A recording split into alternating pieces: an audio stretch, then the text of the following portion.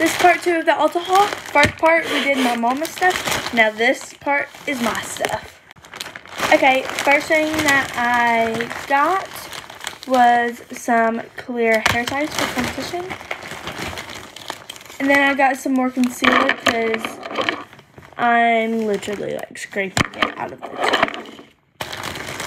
Then I got a new the Marshmallow Primer from NYX. I'm super excited to try this. So I used to have this one, but now I have this one, so I'm super excited to try this. And then a pineapple tanning mitten.